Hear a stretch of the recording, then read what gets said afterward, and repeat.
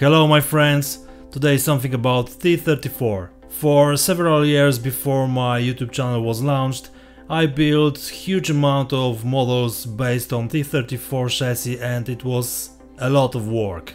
All of them were published in different modeling magazines and I would like to tell you about them in this video. I can say that there are several reasons that I decided to make this film. First of all, I think I have something to be proud of. Secondly, it would be a good break among regular movies about typical modeling subjects. Third, editing this movie was easier than building a new model. You know, sometimes I need to rest. It will be rather a presentation of ready-made models and some pictures from construction stage and not a standard movie that I always show on Mondays, so completely relaxing. And of course I have a little giveaway for you today. Drinks up and let's go!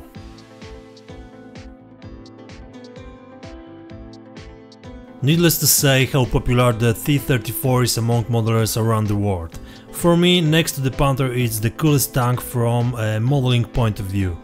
In my country it's especially famous for the series that has been broadcast on TV dozens of times, where the main characters fight using the T-34-85 version. Poles probably know what I'm talking about.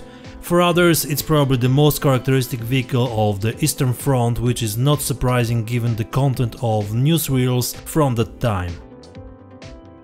For the beginning, a model that is one of my favorites.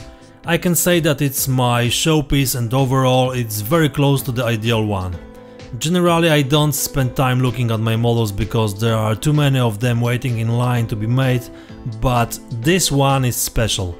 I like to watch it from time to time because every square centimeter is refined here. I can say that I love all this controlled mess and special equipment. All elements of the stowage give a unique character and the worst of all is that I don't have this model. But I think the collector is satisfied with such a gem. This is Italeri kit of T-34-85, which I received just as some kind of the gift with no specific plan about it. It was another box with plastic in my workbench. But after a couple weeks I decided to make something unique with it. Not just another green tank, but enriched with some gold and with some special painting which would be perfect to catch the eye of the viewer for a couple seconds longer. I also decided to make it with Thomas Schürzen set, the same which was used by Adam Wilder on his DVD. Truly speaking, I was partly inspired by this publication, but I didn't want to copy his marvelous work. In addition, I planned to add some shields on the turret as I saw them in the references pictures. To keep the level of details, I also added the metal tracks from Master Club and copper towing cables from Eureka XXL. There are also metal fenders which are dedicated to Tamiya kits, but I managed to fit them to Italeri with no problems. The resin is also present in quite huge amount. Panzer art turret with metal gun barrel and a set of resin wheels which represent parts from Panther tank. From Bits Creek I received the metal boxes to add on the fenders.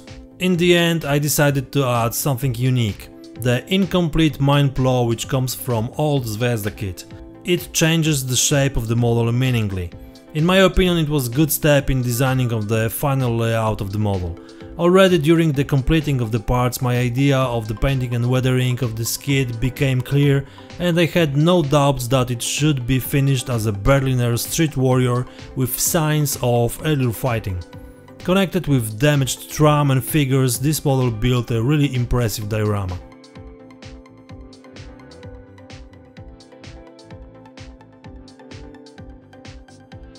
Dragon Models prepared a set of probably one existed vehicle which was served in 653 Schwere Panzerjägerabteilung.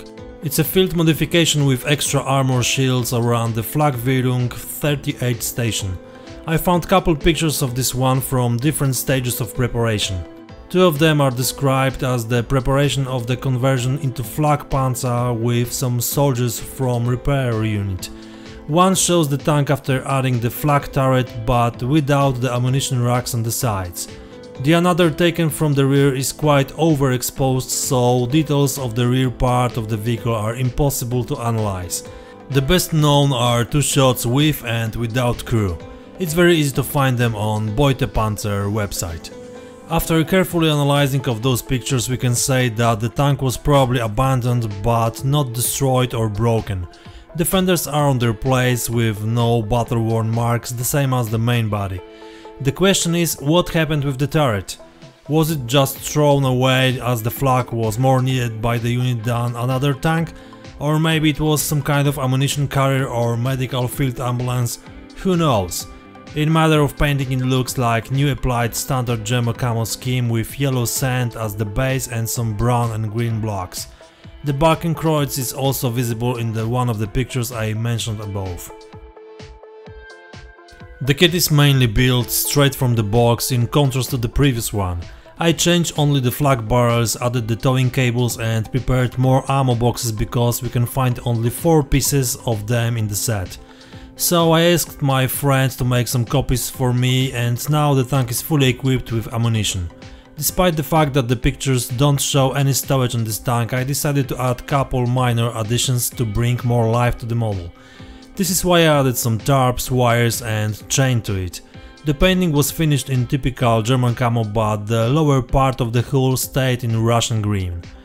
You know, Russian green is not the same as Russian green. What is interesting, I painted the flak gun partially, which means that I covered it with yellow paint only in the areas which are easy to paint with airbrush, leaving the rest in Panther grey color. I wanted to show the laziness of the crew member with a paint gun who wouldn't be precise and sprayed only the most accessible places. The letters SU come from Russian designation Samochodnaya Ustanowka, and number 122 depicts the caliber of the main armament.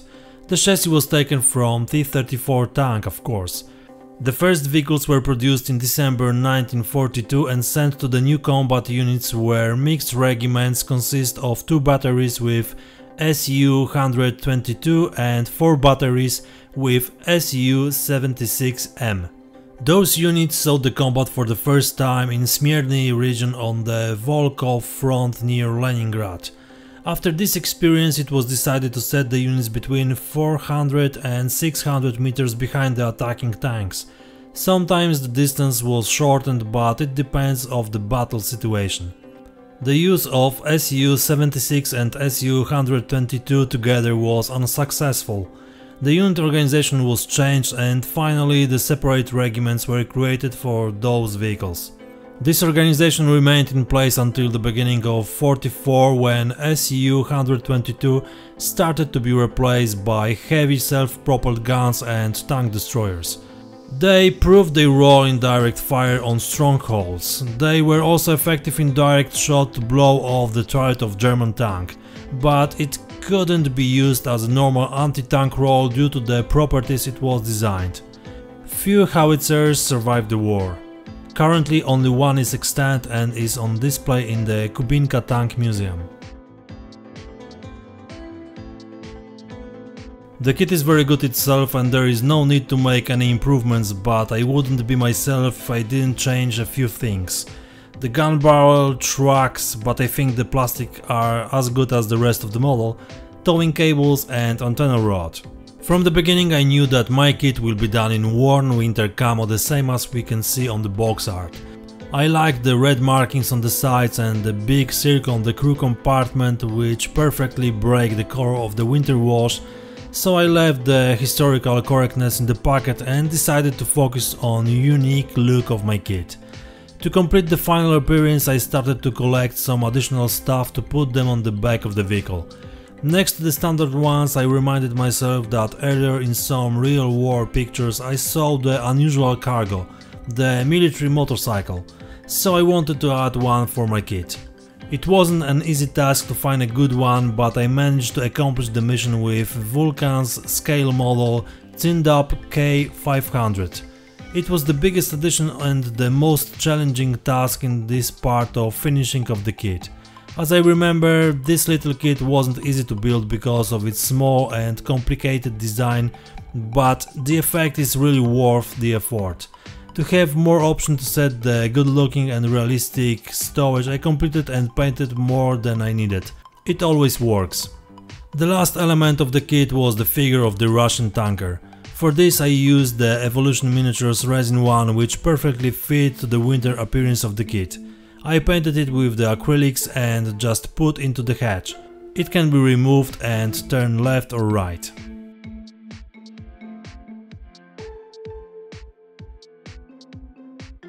This one was a true turning point in my modeling career. Many things changed during building this kit and after it was finished. As far as I remember, it was a great challenge to complete this version. Yeah, about 10 years ago. Now I'm looking at this model and see how many techniques I changed and how many things I could make in different way right now. But it's normal, I think. So, to summarize the process of building the model, it would be worth to mention the most characteristic elements of this tank.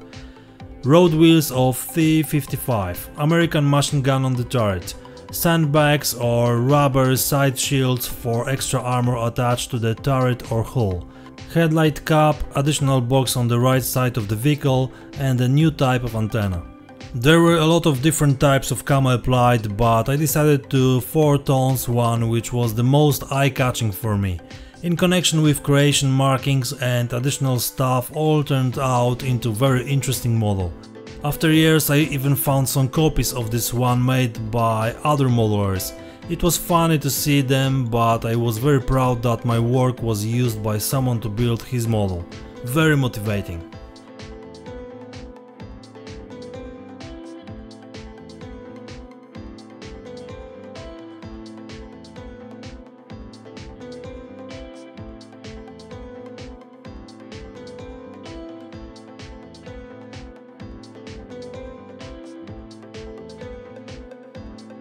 Using couple seconds of free time for all new viewers and for those people who know my channel but haven't subscribed to it yet, please don't forget to do it and click this red button below. It would be nice if you could leave a like and comment and also take a look at my other videos. If you are interested in what I do, you can also check my Patreon account where you will find even more interesting materials. This is the place in the net where I publish the most right now. Just for patrons I prepare reports on daily work, articles, ask for their opinion and show films earlier than on the official YouTube channel. In addition, there are a few other interesting perks of being a patron, but you can see for yourself. I think you won't be disappointed and you will see what other projects I do apart from those shown on YouTube. So please consider joining to this superb group and you can find the link in the description of this movie below.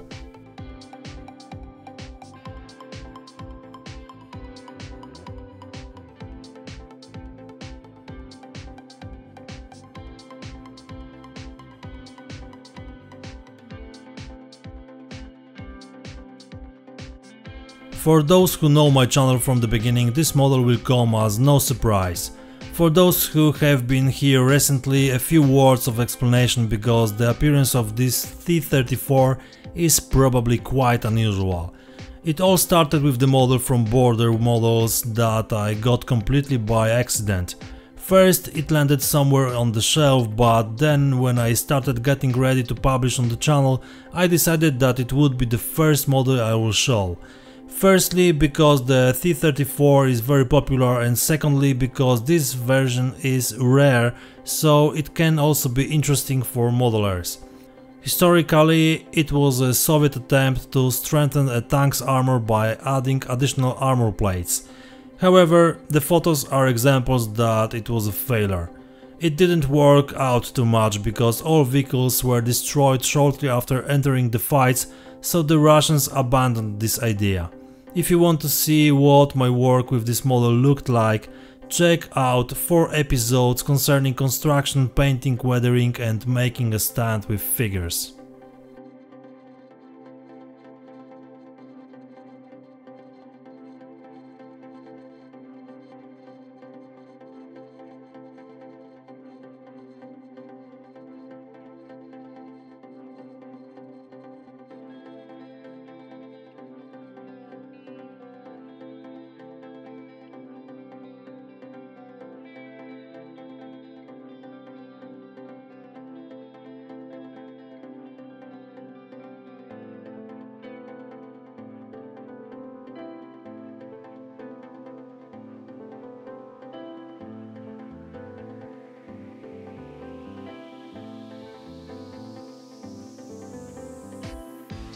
It was one of the best self-propelled anti-tank guns of World War II, and they serviced a long time after the war in Red Army units. The kit was mainly built by a friend of mine, and my work was to complete it and finish with paints and other chemicals. The main body is the Dragon set upgraded with full model tracks. The Jewelry was cut from Aber, the same as fenders and fuel tanks. The German look emphasized the commander's antenna rod, which I completed from RB model and some PE leftovers from my stash. To close the list, I need to mention about ET model ice cleats and Eureka XXL towing cable. The possibility of creating the interesting miniature minimalized the two options: typical Soviet vehicle or captured German one. There are hundreds of pictures showing Russian vehicles, but then I find only one picture of German SU-100. It was used by other modelers in the past, of course, so to be more creative I decided to modify my idea and connect two ideas in one. So I wanted to paint it as a German vehicle with an old and heavily worn white winter camo and Soviet markings. On the top of this I planned to airbrush sandy stripes and German markings. So first I prepared the list where I tried to reconstruct the life of the vehicle connected with modeling aspects of painting. I divided it for two parts, Soviet and German. The result was my guide during this stage. Interesting facts that I found while preparing to work on the model. 1. The SU-100 had no machine guns on its board because the vehicles were expected to be supported not to act independently, so the crew was equipped with PPS-41 submachine guns and hand grenades. 2. The most of Red Army tanks had only a radio receiver, but SU-100 possessed a transmitter for two-way communication which gave about 20 km range in both directions. 3. Soviet Union Post released 3,600 commemorative stamps where SU-100 was shown. It was designed as a part of a 5-piece set which included other Russian tanks, and I have these stamps in my collection.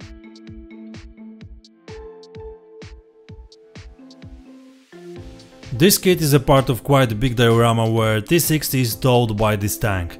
From the modeling point of view I needed to prepare two kits which needed to be painted in typical Russian way, but the contrast between both of them must be visible from each point. T-60 was created as a dirty and mudded one, when T-34 was quite lighter and in better visual condition. To realize the purpose I used the Dragon kit, which perfectly fit to the scene I planned. The level of details is high and there is no need to add tons of aftermarkets, but if you like to play with PE parts you can spend your time replacing the plastic elements. In my kit I used full model tracks as I needed to have workable chassis to fit the kit easier on the diorama ground. There are also resin toolboxes from Beats Creek. The towing cables were replaced for perfect Eureka XXL set, and the antenna rod is just a simple wire. The rest of the parts came from the box. As I love any kind of stowage packed on my models, I feel that this time it's necessary to make the same, but some of the elements need to show the dynamic look. The story told on the diorama needed to create it on the kit. With the milliput I created some tarps on both sides and placed them on the mudguards. I added some straps fluttered in the wind, which were perfect in building dynamic look I mentioned. Just simple paper straps glued with super glue, they did all the work. Next to the tarps I added the sort of tools and unused towing cable twisted in an irregular way. On the opposite side some wooden beams were composed with rusty chain, tying them together and keeping on the tank. On this side I also added some tools. In the end I added the antenna rod, which was bended as the real one seen in the World War II pictures. The turret was enriched with rolled blanket pressed down by the handrail. Between the open hatches I added captured MP40 as the personal gun of the commander or the loader. It's ready for use against previous owners. The commander comes from old MiG production set, but I added some legs with boots to it. It was easier to position it in the hatch. The loader with bottle and cigarette and the driver were built from Miniart's figures. They didn't need to be built more than the torso and hands because they are almost all hidden inside the kit. The resin heads were added and the figures were painted with acrylics. And for a moment you will see the final layout of the diorama where the described model was placed.